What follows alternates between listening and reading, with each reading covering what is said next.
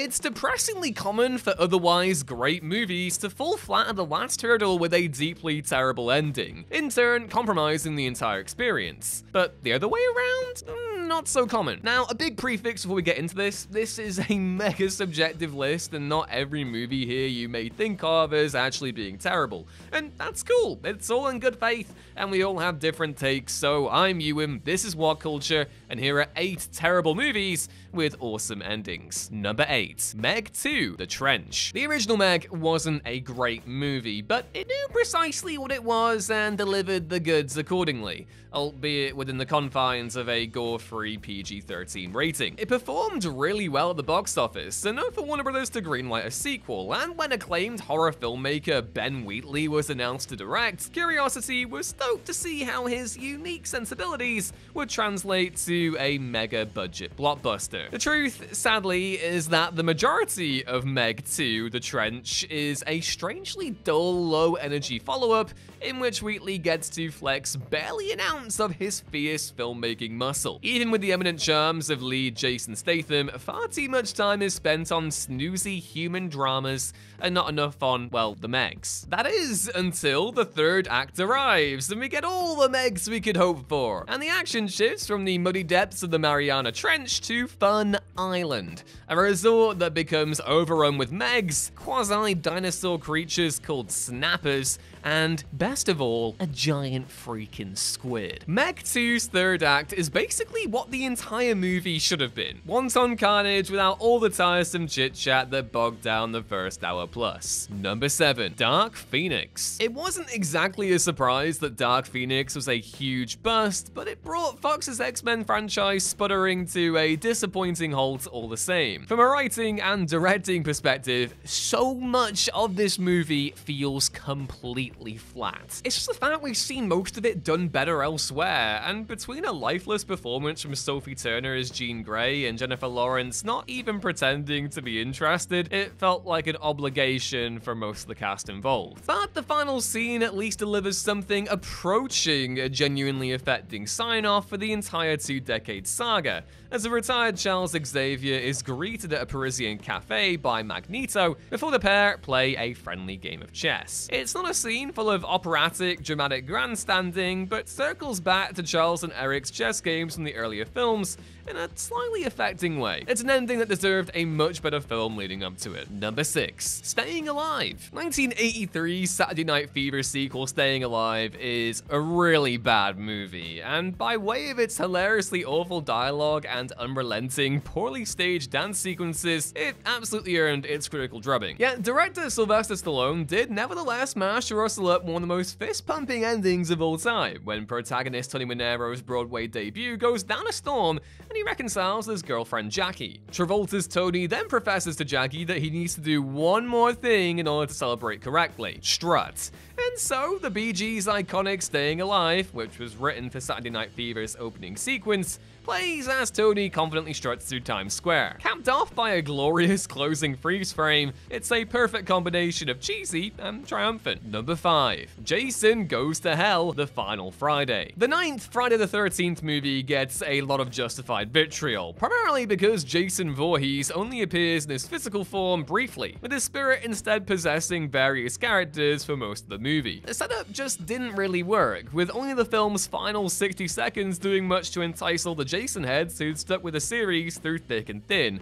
and because it's Friday the 13th, there is a lot of thin. In the laughable climax, a reborn Jason is dragged to hell as promised by the title, but the final scene shows Jason's mask being unearthed by a dog. Moments later, Freddy Krueger's gloved hand bursts out of the dirt and pulls the mask to hell, all while Freddy's signature demonic cackle can be heard. Coming at the end of a depressingly awful conclusion to the Friday the 13th franchise, this tease of a future Freddy vs. Jason movie felt like an oasis in the middle of a desert, a much-needed salve that promised greater things to come, even if it took an additional decade to materialize. Number 4, Texas Chainsaw Massacre 2022. None of the 1974 Texas Chainsaw Massacre's follow-ups really approach the original in terms of depth, imagery, or raw adrenaline, with more than one sliding into the downright terrible category. David Blue Garcia's 2022 effort, which ignores all other sequels Halloween 2018 style, may not rest squarely at the bottom, but it is a garbled mess of a film that leans into slasher convention,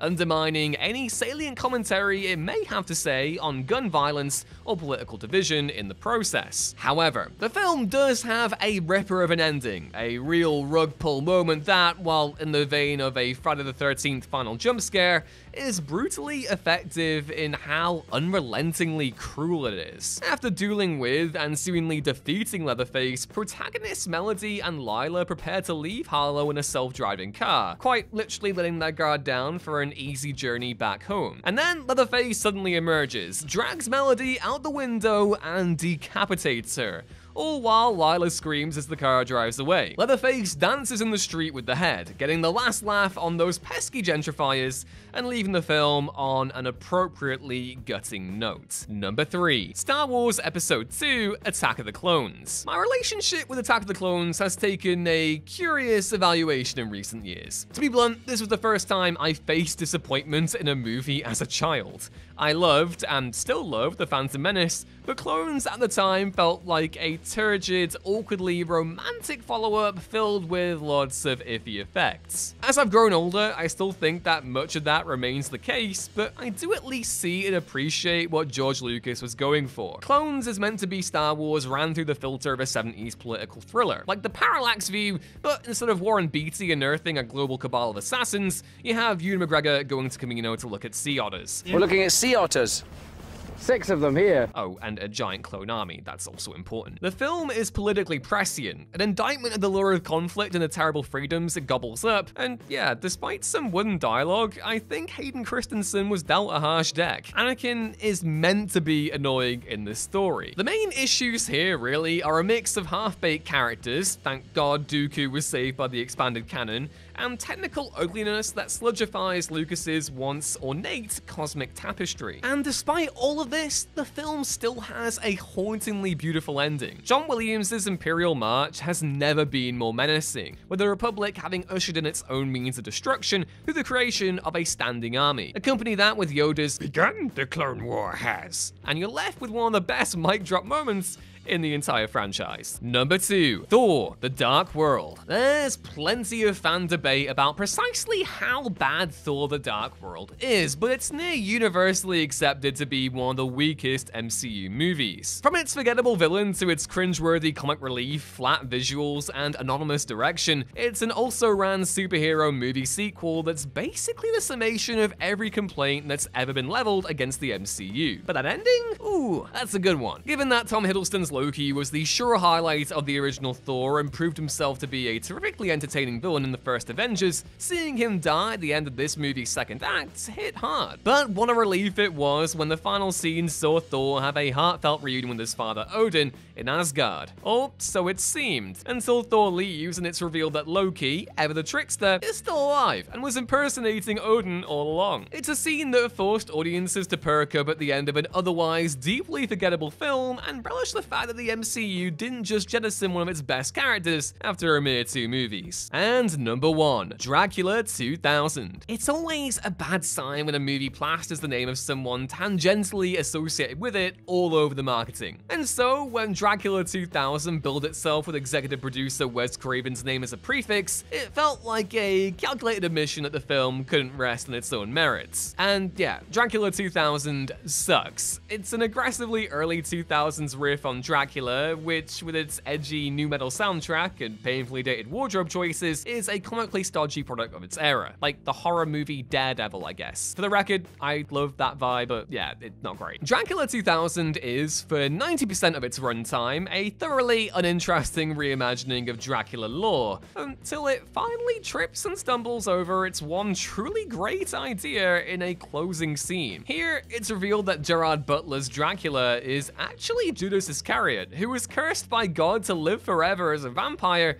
due to his betrayal of Jesus Christ. It's one of those revelations that genuinely forces you to reconsider everything you've just seen, and though Dracula 2000 is still a fundamentally stinky bad movie, its final rug pull does provide some wildly unexpected food for thought. And there we have it, 8 terrible movies with awesome endings. Apologies if a film you love came up here, but let us know if it did and why you think it isn't terrible. Maybe throw start an alternative while you're down there too. Otherwise, thank you all so much for watching. Drop the video a like if you enjoyed it, and subscribe if you want to see more. Either way, I've been Ewan, you've been watching What Culture, and I'll hopefully catch you next time. Bye!